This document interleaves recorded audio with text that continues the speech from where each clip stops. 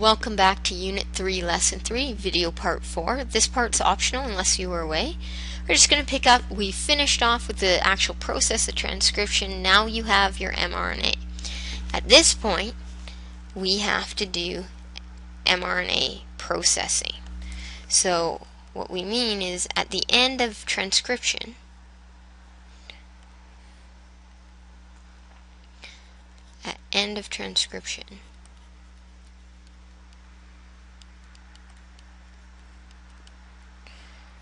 there is what's called an immature mRNA.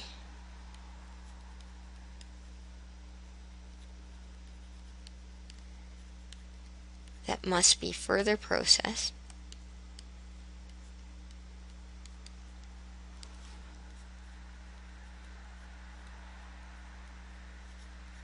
to form a mature mRNA.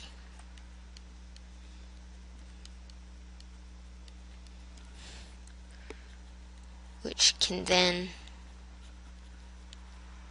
go to cytosol to serve as blueprint for building a protein.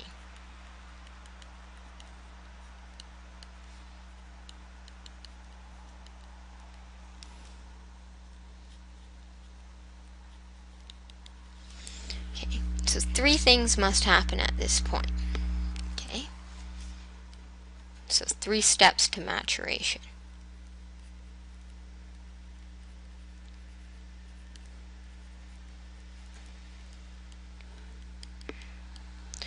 The first is they actually add what's called a methylated guanine cap to the 5' end of the mRNA. So it looks just like your typical guanine base, but they add what's called a methyl group, a CH3 group to it. And that, along with what they do to the other end, protects the mRNA from being degraded. Basically, when you're done with your mRNA, you cut this off, and then it says, okay, we're done with the mRNA, you can throw out the blueprint. So they add a methylene or methylated cap, and they add a polyadenine.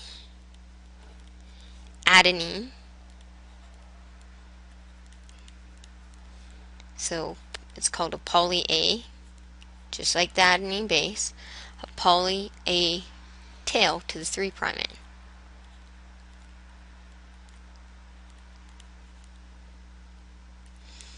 Together, these protect the mRNA in cytosol from being destroyed. When your cell's decided it's built enough of that protein from the blueprint, it will then get rid of the methylated guanine cap and the poly-A tail, at which point it will destroy that blueprint. The third thing is called alternative splicing.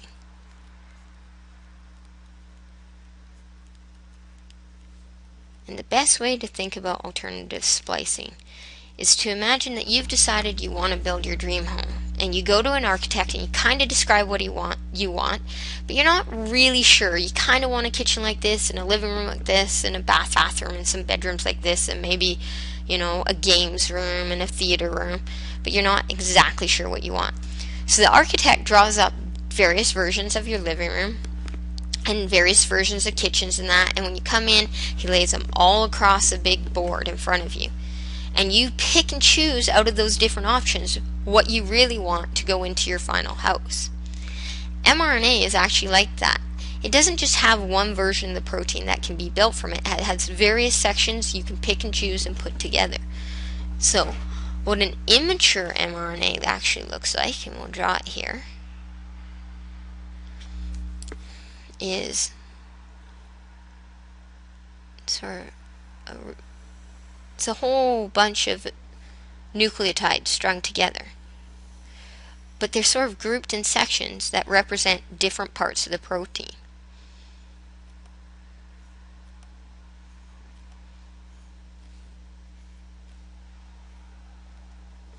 So this could be what's called exon 1, followed by intron 1, exon 2, exon 3, skip a spot, exon 4,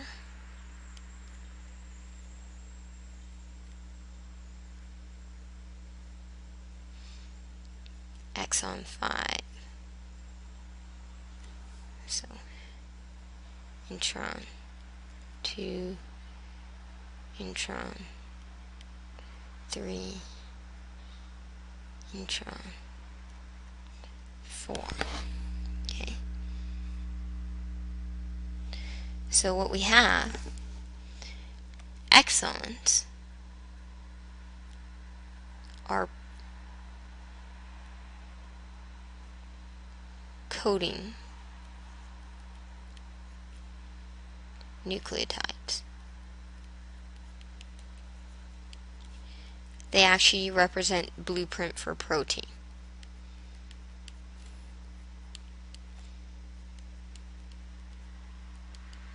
Whereas, and they can, if they're processed properly, exit for exon to cytosol. So exons can exit to the cytosol. Introns are instruction codons.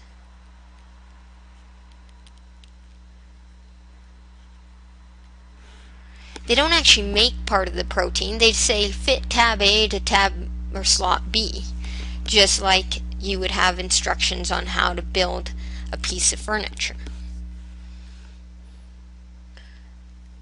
That influence splicing.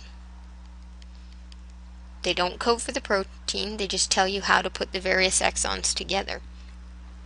They remain in nucleus, intron for in. Okay. So this instructions are sort of cut out and stay in. So I'm just going to move down to the next page. So let's just draw this idea of an immature mRNA again, with your various exons and introns.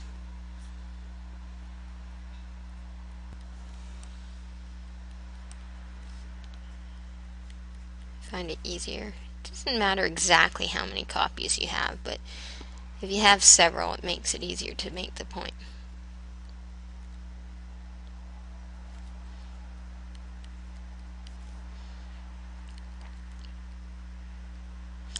So in alternative splicing, it's called alternative splicing because you can splice together different exons. I don't know what happened to my pen. It doesn't want to work there.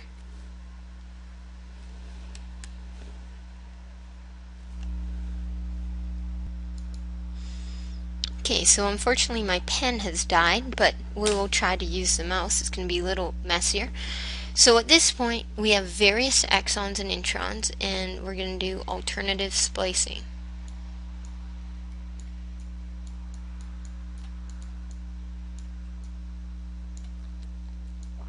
So alternative means you can get different alternatives out of it, different forms. Splicing means to add together the exons, to splice something together. Okay. So in this case, we might choose in one version, the cell might have instructions to put together exon 1 with exon 3 with exon 4 to form an mRNA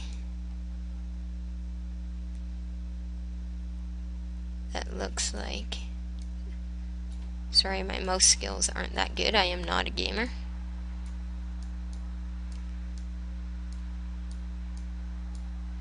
Exon 1,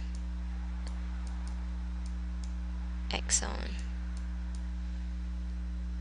3, and exon 4 that would code for one type of protein. However, this cell might get a different signal that once this mRNA is made to instead join exon 2 with exon 4 and exon 5 to get an alternate product, an alternate mRNA. Ooh, we don't want that. An alternate mRNA coding for a slightly different protein.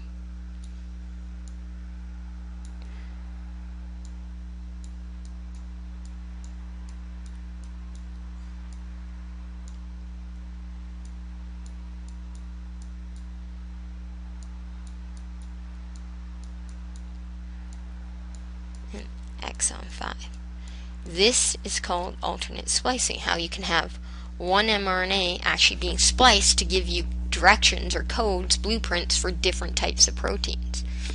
And at this point, it's not mature until they go back and add a methylated guanine cap. I put my little hat on here, and I put it as an M for methylated guanine cap, and a poly A tail, so a whole bunch of A's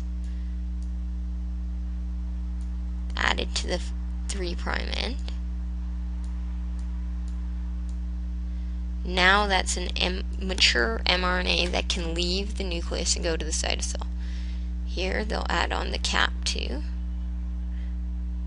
So they'll add on a methylated guanine to help protect it, and a poly A tail, all indicating that it's mature. A whole bunch of A's. We draw more, but I kind of ran myself out of room. Poly A. So these would be your alternate mRNAs and your mature mRNA.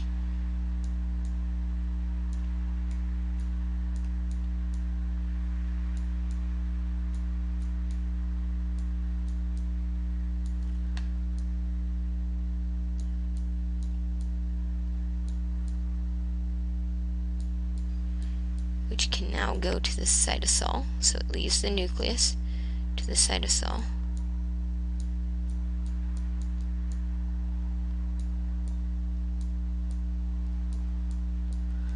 Where it serves as a working blueprint.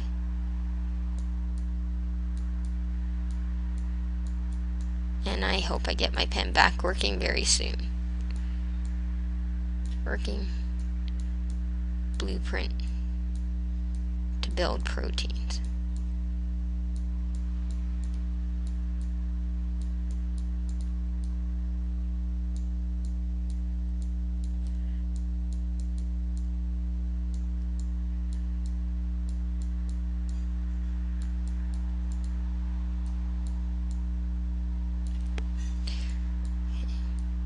So some people find alternative splicing a little bit confusing. An example of where your body uses alternative splicing is to make antibodies. So typically, your body makes what's called a receptor on its cell surface that can detect bad guys. And when it detects that bad guy, it then cuts the tail off of that receptor so that it no longer embeds on the cell surface, but it's actually secreted out and works as an antibody to attack the bad guys. And all it does is it takes the same mRNA and it just splices out the little part that codes for the tail that holds it onto the cell membrane, cuts that off, and then it's automatically secreted out into your blood as an antibody. Okay? So alternative splicing is getting a different protein product from the same original mRNA just by splicing it slightly differently. If you have any questions about that, come see me. Have a good day.